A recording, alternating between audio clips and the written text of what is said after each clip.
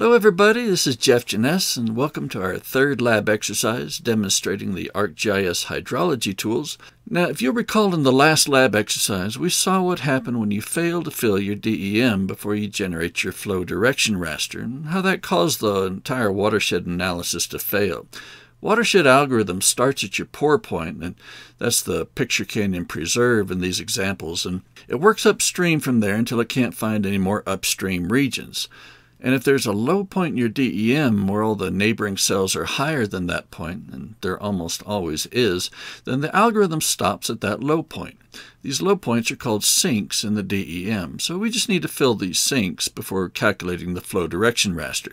This lab exercise will show you how to do that. So first off, let's get rid of these flow direction and watershed rasters that we created in the last lab exercise.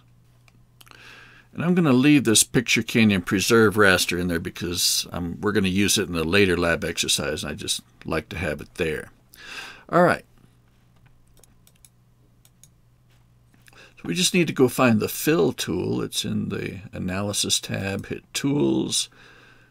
We'll just search for fill. There it is.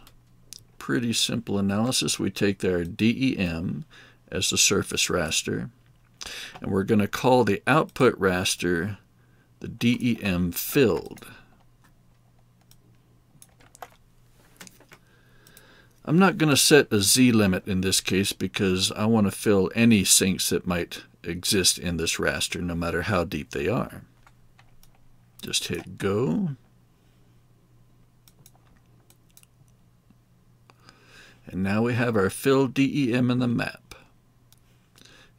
That's all there is to it. Now, the nice thing about this DEM is that there are no sinks in it anymore, and so when we generate a flow direction raster, the water will flow across the entire landscape. All right, so that was an easy one. Let's move on to the next lab exercise.